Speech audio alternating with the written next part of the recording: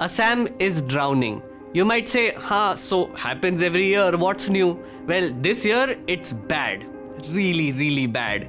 Images have been coming in for the past week of people using makeshift rafts to go around, cars breaking down and drowning, security forces filling up boats with people clutching their belongings and hanging on for dear life, helpless people being carried to safety wading through water, houses being washed away and marooned, people inside houses sitting on tables waiting to be rescued.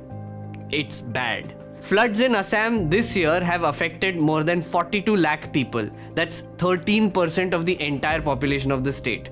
As of recording this, 71 people have died and 8 have gone missing. 32 of the state's 35 districts have been affected. Barpeta is the worst hit district with over 12.7 lakh people suffering. Lakhs of people have been displaced. They are running out of food and drinking water. Over 29 lakh domestic animals and poultry have been affected because of grazing grounds going underwater. We need to ask some big questions about the flood in Assam that just seems to be getting worse every year. Why does flooding happen? What is the government doing about it? Also, why is the TV media not talking about this?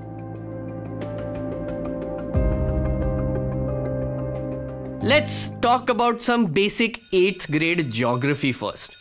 Assam has rivers such as Brahmaputra and Barak with various tributaries flowing all through it.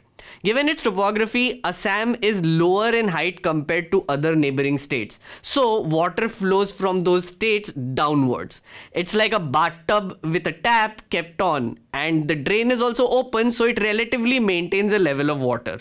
Water goes in and water comes out at more or less the same pace. But in monsoon, things change when a hose pipe is added and everything goes nuts. When the sun is directly perpendicular to the Tropic of Cancer, the Indian subcontinent gets heated up and develops a low pressure area. The ocean is still relatively cooler, so winds go from high pressure to low pressure, which means this. These winds pick up moisture from the Bay of Bengal, and when they hit the coast, they let loose, meaning it starts raining like crazy in northeastern states, especially Meghalaya and Arunachal Pradesh. These are videos from Mawsynram and Cherrapunji in Meghalaya, which have smashed rainfall records for June this year. Cherrapunji has recorded its highest rainfall of the last 27 years. What Cherrapunji got in 3 days, Mumbai gets in its entire monsoon season. That is what a hose pipe being turned on in the bathtub looks like. Assam, which is downstream, immediately feels the effects after the Brahmaputra swells up, causing massive flooding. This year, Assam also received 62% above normal rainfall from March to May, adding to the problem. This is the highest recorded rainfall in the last 10 years. All of this makes 40% of the area of the state prone to floods. Now, there is another problem adding to this. The tub is getting bigger. Why? Soil erosion. Brahmaputra is a constantly changing river. Whenever there is heavy flow, loose soil starts falling off the banks and flowing away with the river water, causing the land around it to completely transform. This is a time lapse of Brahmaputra near Nandgaon from 1984 till 2020. Just look at how the flow changes and the river expands. Reports indicate that the Brahmaputra river has destroyed nearly 4,000 square kilometers in the last 5 decades. That's slightly more than the entire area of Goa. Erosion is happening at the rate of 80 square kilometers per year. Over time, this has wiped out more than 2,500 villages, affecting nearly 5 lakh people. But wait, we aren't done yet because there is one more thing we need to talk about. You see, the room that this tub is in, well, it's getting hotter. It's having some crazy effects on the tap, the hose, and the tub. Why? Climate change. Remember how I told you about the land getting hotter in summer and wind carrying water from ocean to the land? Yeah, so climate scientists say that as the temperature goes up, the land gets way more hot and the winds bring in much more moisture. The volume of atmospheric moisture increases with rising temperatures because warmer air tends to hold more moisture and for longer. So our hose pipe is getting bigger each year too. A 2021 study ranks Assam as one of the 5 states that are highly vulnerable to extreme climate events such as floods and droughts. Not only are these things getting worse because of climate change, but the adaptability of the population to such changes is very low.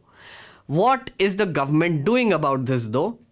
Every time flooding happens, the Army, paramilitary forces, National Disaster Response Force, which is NDRF, and State Disaster Response Force, which is SDRF, set up relief camps. Currently, a total of 862 relief camps have been set up by the respective district administrations, where over 2.6 lakh people are taking shelter. This is a makeshift solution at best because every time the floods get worse, more resources are required to deal with it. Successive governments in Assam have also built embankments along the river to control how the river flows. And this is a problem. Over time, these embankments have become useless. 295 out of 423 embankments have crossed their lifespans of 25 years. That's nearly 70% of the total. The government has announced this year that it plans to build an additional 1,000 kilometers of embankments along the river. Again, this is a temporary solution.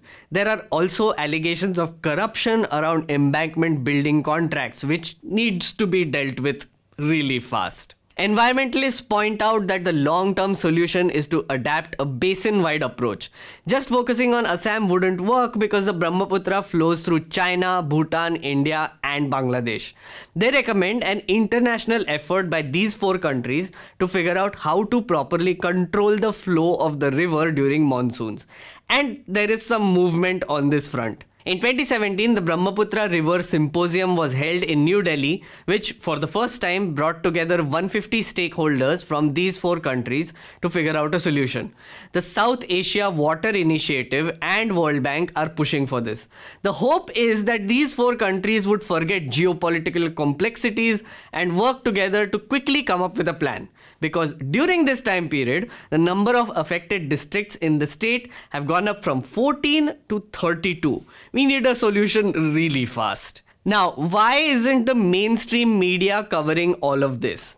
2 reasons. One, they are busy with this garbage. Snake island सामरिक तौर पर ऐसी जगह है जो black सी में निगरानी और वर्चस्व दोनों के लिए जरूरी है और इसीलिए यूक्रेन पूरा जोर लगा रहा है कि किसी तरह से स्नेक आइलैंड पर दोबारा कब्जा कर ले। जब प्रधानमंत्री घर में मौजूद थे, घर के अंदर दाखिल हुए, तो मां के चेहरे पर क्या हाव भाव थे? आज अगर हमारे देश के लोगों को एक सख्त डॉक्टर और एक नर्म हलवाई में से किसी एक को चुनना पड़े तो हमारे देश के लोग नर्म हलवाई को चुनेंगे, क्योंकि हलवाई डॉक्टर की तरह कड़वी गोलियां खाने के लिए नहीं कहेगा। And 2, floods in Assam is a boring story. They want eyeballs and eyeballs tend to get tired of seeing the same thing again and again. Even if it gets worse, it gets ignored. Advertisers don't want to fund channels that show the same boring things every year.